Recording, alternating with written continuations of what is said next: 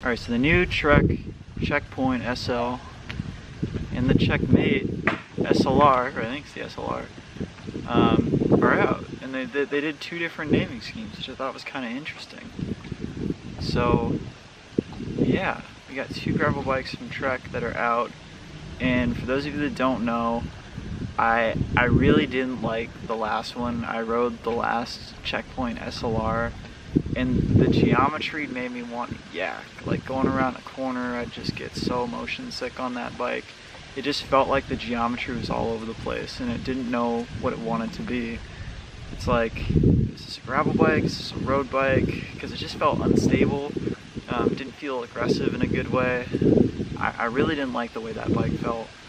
But I looked at the geometry of each of these bikes, and I'm so excited to compare these because it seems like it's actually going to be a really, really good upgrade from what they were doing.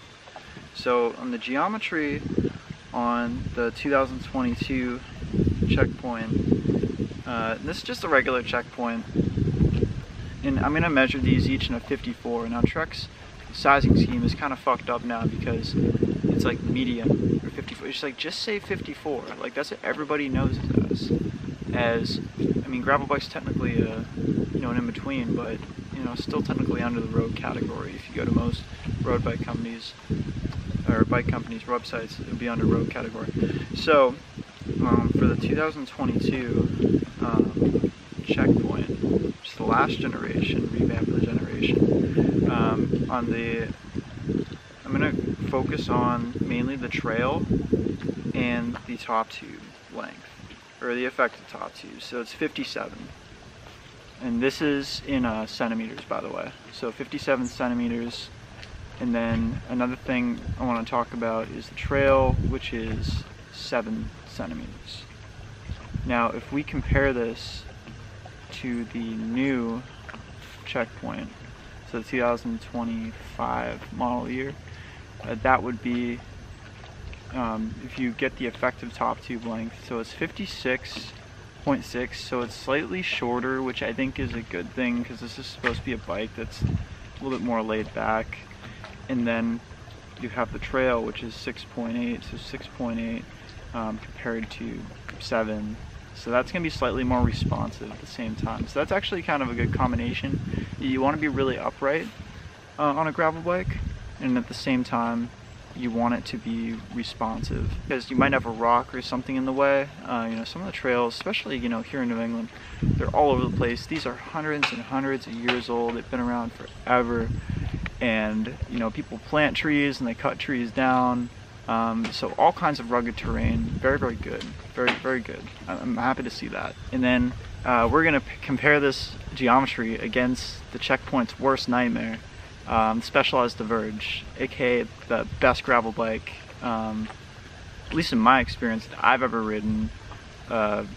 Feels awesome, gets that kind of nice feel like a road bike, feels very sturdy, feels very composed like a road bike, but also has the capability of a mountain bike. So those feel awesome. Specialized Diverge, BSA bottom bracket. Stop right there. A couple years ago, I actually did a comparison between the Diverge and a Canyon gravel bike. I actually told the person deciding between the two to go for the Canyon at the time, because I thought it was a cool bike for what you got with their bar. That was kind of neat and different. And the thing is, the Diverge, I mean, it wasn't really a knock against a bike shop, and I always say support your bike shops when you can, because at the time it was really, really hard. You know, we were all drinking the Corona Light, so it was really hard to get something from Specialized at that time. So if that was available, that actually would have been good for that person, because they could get out and ride and not be, you know, stuck in their house drinking the Corona Light. We're going to compare the Checkmate, and this is going to be, you know, the slightly more aggressive option on paper.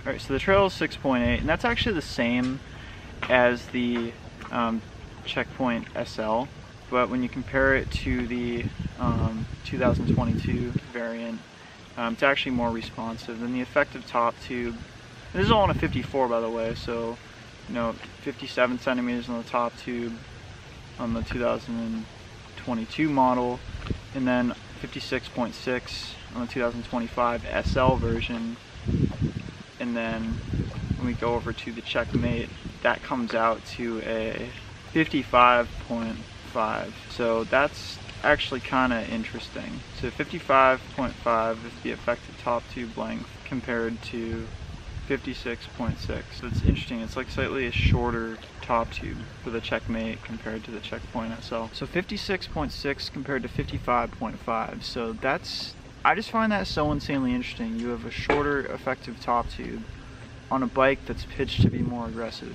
And a lot of people wonder, you know, maybe why am I focusing so much on geometry in this video? Because I usually don't do that, but it's because there has been no bike that I have ever ridden, maybe it was just how I was feeling that day, that around a corner just threw me off. I'm like, this feels horrible. Like that Checkpoint SLR.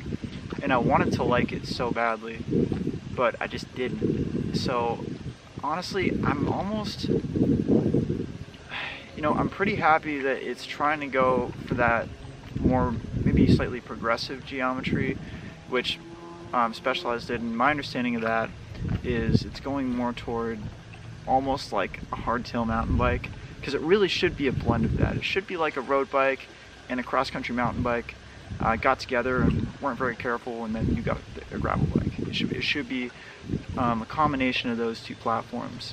Something that I want to do that will really interest everybody. I want to compare this bike's geometry against the Trek Domine Gen 4, which came out in 2023. And pretty fresh bike, just came out last year. You guys know, love this bike, huge fan of this bike. So 5.9 trail compared to 6.8 on the Checkmate SLR. So that is going to be, it's almost closer to that road geometry, which I think is good in a way for the trail, because you want it to be responsive and get it out of the way of rocks if you can. And it's an endurance road geometry too. And I've actually rode my Domine slightly off-road before. I've taken that like on legit gravel rides that were like pitched as gravel rides, and there were moments where I'm like, oh, I'm kind of having second thoughts about this. But I still had a great time, and I thought it was great, and I would use it as a light gravel bike. I use it for everything.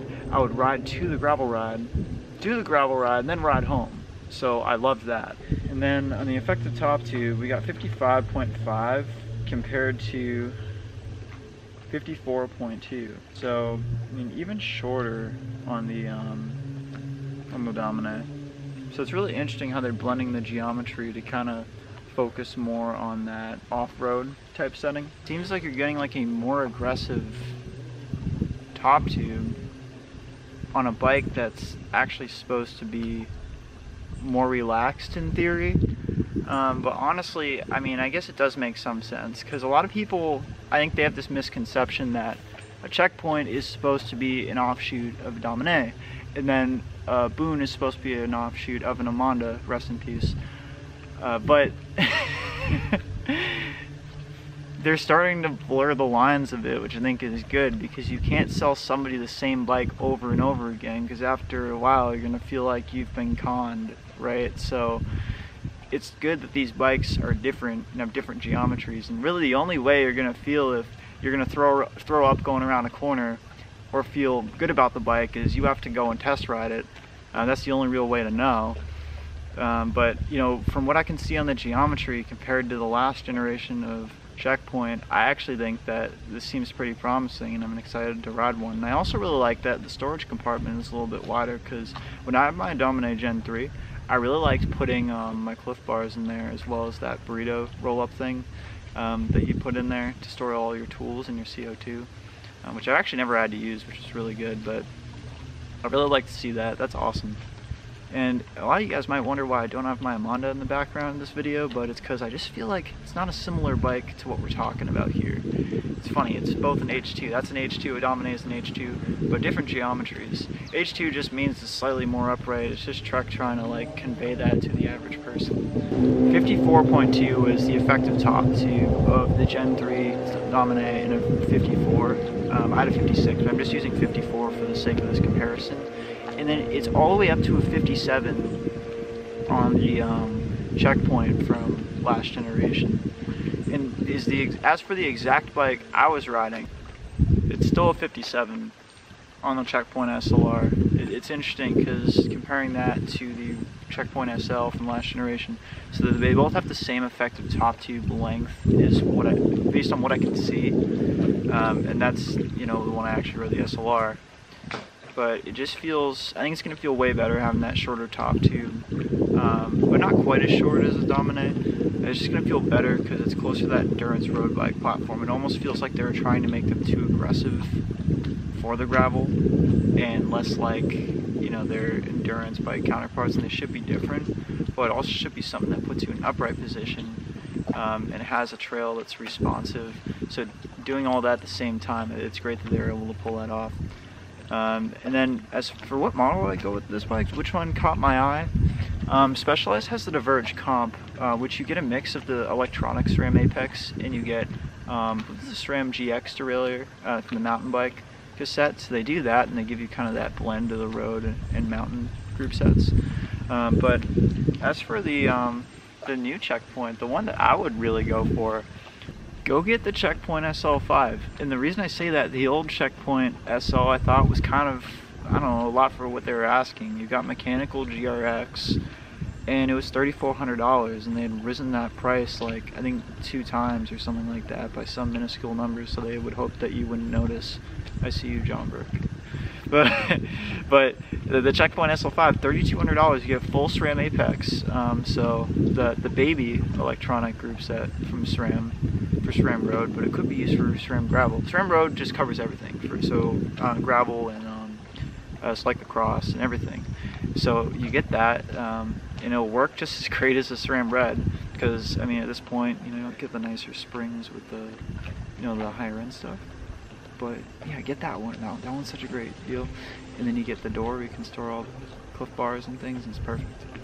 Another thing in the lineup that I like is the Checkpoint SL7 1x4s. That's great, and I think it's the Forest, the Explorer, the really wide group set, which I think is great. Because I mean, on gravel they had a 2x offering last time, and I'm like, well, why do you need 2x for gravel? You know, how fast are you really going? So I actually think that was really good. That was a good opportunity to change that. And you get electronic across the whole lineup, which is nice. On the SL6 version, you get the Rival, which is really nice. It comes in this cool color. And you get kind of this kind of spaceship looking like silver white color. Then you get the what's this other color? This other color is kind of cool. It's like more of a purplish blue. So that one's sick too. But the SL5, I really like that one. I really like that one. I think it's a great value, and I think it looks cool in either color. I'd probably go for the black dome for it. I'd say hands down my favorite color has to be in the SL7 though. The purple and slight kind of bronze-ish color.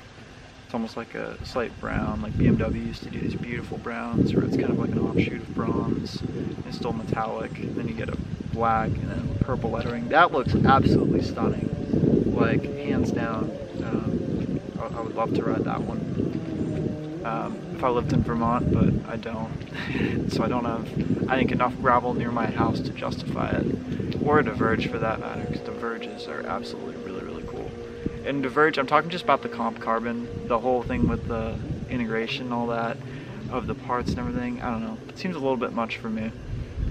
Just a lot of maintenance. But in Checkpoint, you just have the ISO speed to maintain, so that's the one thing that you got. Probably gonna be tubeless, just make sure you keep up your tubeless. The Checkmate SLR, integrated cockpit. Probably the coolest integrated cockpit I've seen is the BMC Caius. So it'll be cool to see how that compares to that bike. But personally for me, I think owning an integrated cockpit bike seems like a little bit much, because I like to drop my fork out every now and then, just to inspect the bearings and re-grease them, so it's a little bit much. I liked how on the Dominate Gen 3 you had a combination, you had a little bit of cable slack, so you could drop it out, and you guys saw how I did that video maintaining that ISO speed. So all these exceptional individuals being like, oh, what if that was fully integrated? A little bit too much. So I'd say go for the regular Checkpoint SL5 or SL7. That's usually what the sweet spot of value is. But just keep in mind that the SL7 is the only one that comes with carbon wheels. But that's good. If you buy the SL5, you can buy a better set of carbon wheels later on. But definitely great bike. Go for the SL5 or SL7. I hope you guys have a great day and stay vegan.